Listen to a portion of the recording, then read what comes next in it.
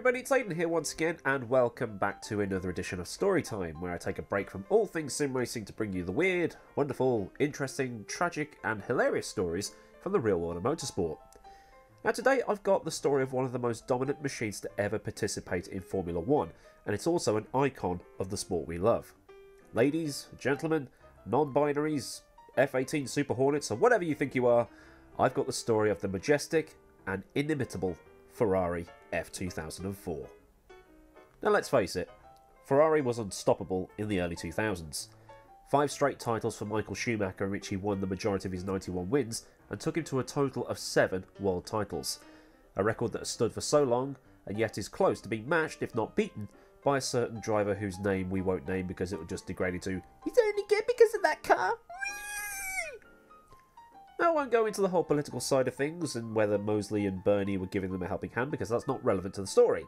So we're leaving all of that out, and we're just focusing on the car. So if you're one of those getting ready at your keyboards to type, "Show us on the doll where Ferrari hurt you," or "You're just a jealous bitter Brit," well, you're shit out of luck. So then, the car. Like virtually all Formula 1 cars within a time frame of regulations, it was simply an evolution of what came before. Back then, the regulations were a little more stable, with very few, if any, major regulation changes between 1995 and 2009. In 1996, we saw the mandatory introduction of the high cockpit sides, and the banning of aero deflectors in front of the rear wheels, with effectively the same cars able to run all the way through into 1997. In 1998, we saw the introduction of a narrower track and groove tyres, but the bodywork was merely a simple evolution. And I've managed to illustrate this a little bit further by putting an image on your screen of various F1 cars between 1994 to the end of the Red Bull years. If you were to look at the Ferrari from 2001 up to 2004 from just the side profile, you would be forgiven for thinking they're just the same car, with a little bit of a tweak here and there. But really, the F2004's oldest relative was the F2002 rather than the car they used in 2001.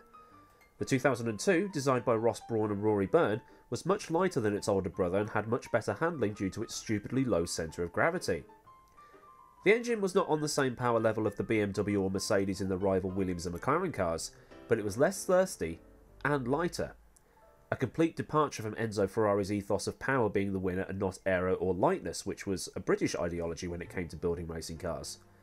Still, it produced around 820 to 900 horsepower at 19,000 RPM and weighed just 600 kilos. Much lighter than the F1 cars of today, and much smaller, as you can see in this illustration that I made in Assetto Corsa. Bridgestone made tyres specifically for that car, and with the whole package together with Michael Schumacher in the car, it dominated. And it dominated hard. The F2002 won 6 of the opening 7 rounds of the championship. The only one it not winning was Monaco. And then we had that finish at Austria. Let Michael Bay for the championship. Yeah, you know which one I'm on about. Still, after 19 rounds, it had won 15 of them. From around 1996 to 2001, Ferrari had been using the same basic design of gearbox but received an overhaul for 2002. It was now made of military-grade titanium to make it light. Brawn and Byrne overhauled the aero and moved the exhaust to blow hot air onto the rear wing for added stability and away from the rear suspension. Because back then, you could. And just as a quick point before all the anoraks arrived, the F2002 didn't debut until round 3 into Lagos using a modified F2001 for Melbourne and Kuala Lumpur before that. I think I've cleared that one up. Cool, moving on. Interestingly, there was a small kerfuffle surrounding that car at its debut in Brazil. The team only took one F2002 to Brazil, which naturally went to Schumacher, with his spare car being an F2001, and Barrichello was also using the F2001. The two cars used different wheel rims and different spec tyres, so in effect, Schumacher had twice the allocation of tyres of any other driver on the grid. So Ferrari did the gentleman thing and took half of the tyres from each car. The car then dominated the rest of the season at a level not seen since 1988 or even 1992, with Schumacher winning 9 in the F2002 and 11 overall for the season, with teammate Rubens Barrichello getting 4 wins. The only race the F2002 failed to win was Monaco, with the F2001 only failing to win in Sepang. Schumacher meanwhile finished every race on the podium and won the title in record time, with Ferrari ending the Constructors' Championship with as many points as the rest of the teams combined. So how do you one-up that without getting diminishing returns? 2003 was a much closer fight, with Williams and McLaren able to close up, and a three-way fight for the title lasting until the final couple of rounds. In mid-2003, Ferrari brought the F2003-GA, with GA being a tribute to Gianni Agnelli, the recently deceased head of Fiat. The 2003 car wasn't quite as OP as the previous year's car, with the F2003 having a penchant for being too heavy on the tyres, which caused them a lot of problems during the European-wide heatwave of that year. Then we get to 2004. Aldo Costa, who now works for Mercedes, Rory Byrne and Ross Brawn, took all the best parts of the 2002, the best bits of the 2003, and made them have a baby together. The periscope exhausts were made smaller and brought more towards the centre of the car to improve the aerodynamic efficiency even further. The rear wing was made slightly bigger, and the suspension fine-tuned to reduce the excessive wear that plagued them in 2003, especially in hotter weather.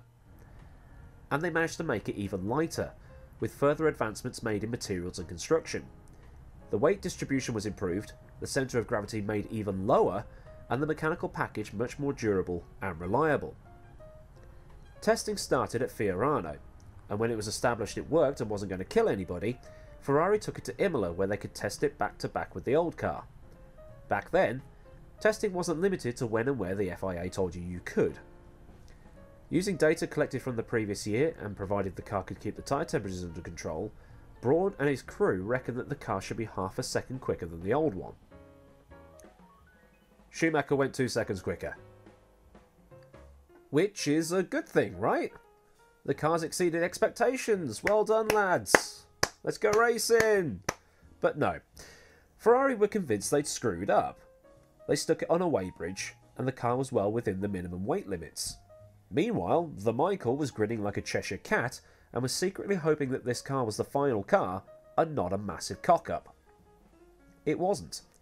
And even more weirdly, the car was better over the course of a race and not just over one lap. McLaren and Williams had good cars over one lap, but the Ferrari got better and better as the distance went up. Barrichello tested it at Mugello and said that the F2004 was the only car that he could take some of Mugello's fastest corners without even lifting. And with Ferrari now the only top team running Bridgestone tyres, the Japanese company was now putting more focus on that car and making tyres specifically for that car, and then supplying the same tyres to Sauber, Jordan and Minardi. Like in 2002, Schumacher won the opening 5 races, and retired from Monaco after colliding with Juan Pablo Montoya behind the safety car, which allowed Jarno Trulli to take his only win.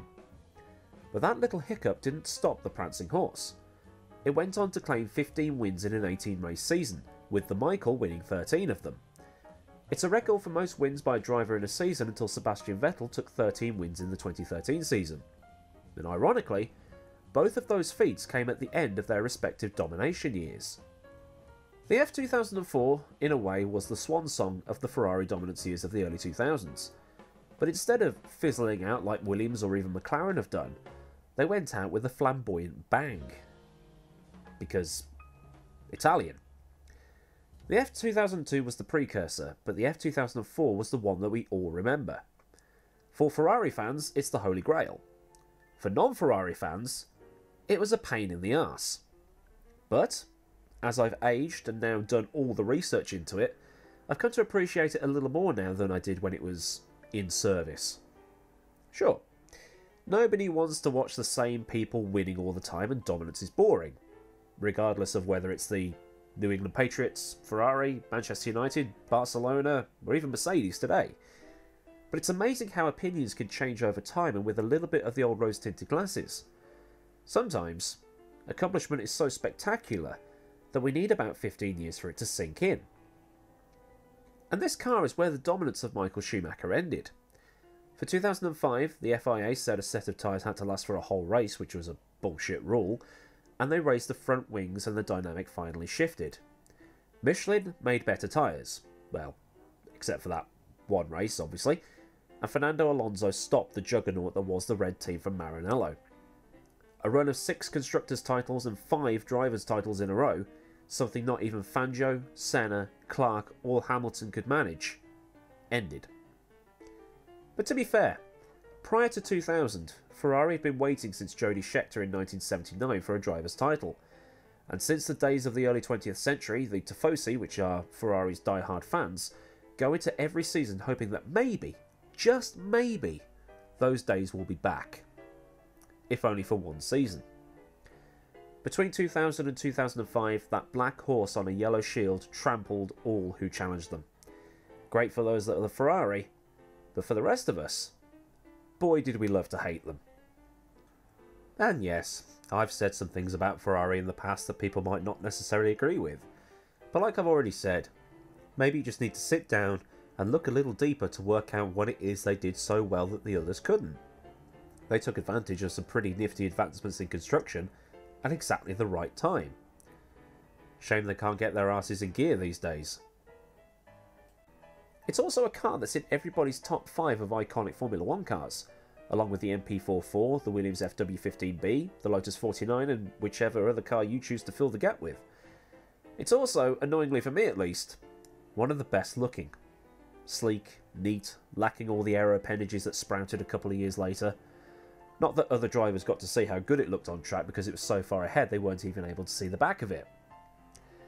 Now people love to cry about how it's the car that got that driver his wins, especially if that driver is one you don't particularly like. Would Zsolt Baumgartner, the Hungarian guy that drove for Jordan that year, have won the title in the F2004? Probably. Would Esteban Gutierrez have won the title in the 2015 Mercedes? Probably. But would it have been as easy as the Michael or Lewis made it for themselves? Probably not. And this is it with Formula 1. If you have an already great car and stick the best driver of that generation in it, well, you might as well get handed the title in Australia. In 2018, 5 records were still claimed by the F2004, but with the way the cars are now with their wide tyres and super powerful hybrid engines, the car will be consigned to the history books. But at least I can say, I was there to watch it. And it now begs another question. Can the Mercedes of 2019 go even further than the domination of the F2004? What do you think? So thank you very much for watching. I've been Aidan Millward, and if you've enjoyed this video, please give it a thumbs up. And if you want to see more, then click on the subscribe button with the bell notification what's it on so you can get all the latest from this channel. I've also got a Discord server if that's your thing, so come on in and join the chat as there's a pretty good community brewing in there now. Thanks as always go to the people on screen who are patrons of this channel, and if you want to join them, then the details are in the description and in the end card that's coming up in the next 15 seconds or so. So until next time, have a great day wherever you are in the world, and goodbye.